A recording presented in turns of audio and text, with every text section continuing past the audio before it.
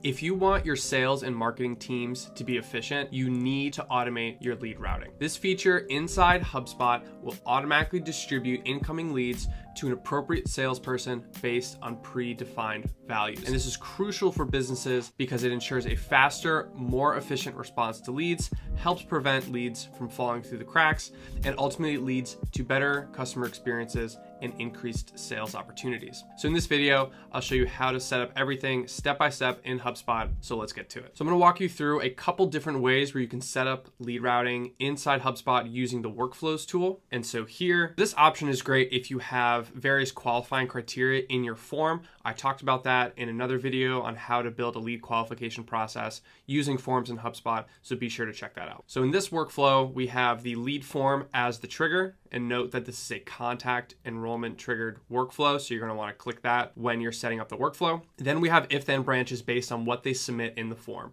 So if my qualifying criteria is based on monthly revenue, I could set if-then branches based on their responses and then route it to specific people. So this is great if you have specific sales team members that are responsible for territories or company sizes or revenue sizes or employee count or whatever that qualifying criteria is. This way you can use if-then branches to route it to the exact person as soon as the person converts. So as you can see in this, if they put 10 to 50,000 of revenue per month, I'm routing the contact across this team.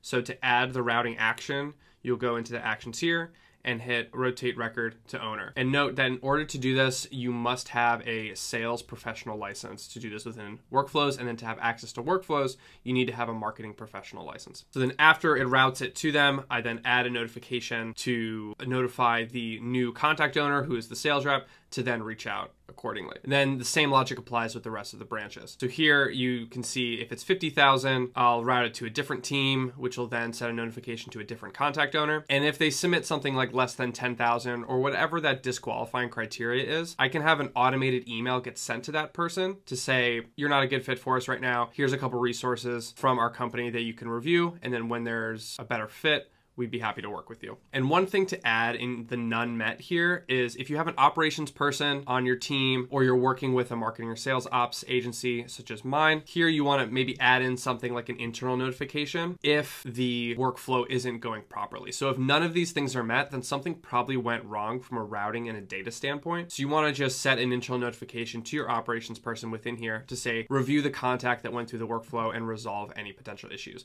This is a great way to get very proactive on any workflow or operational issues within HubSpot. Hey, real quick, if your business uses HubSpot but has absolutely no idea what they're doing, I will streamline your HubSpot to get clean data, increase conversions, and save your team 20+ hours per week. So if that's interesting to you, click the first link in the description.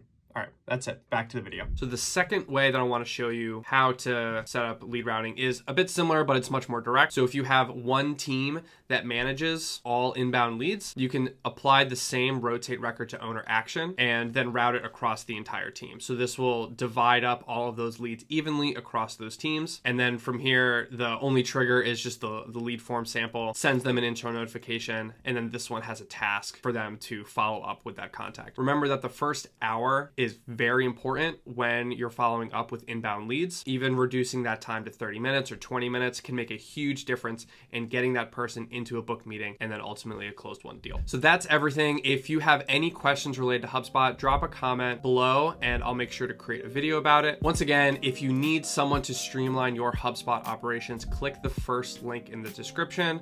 Please like this video if you found it helpful and be sure to subscribe. I'll catch you on the next one.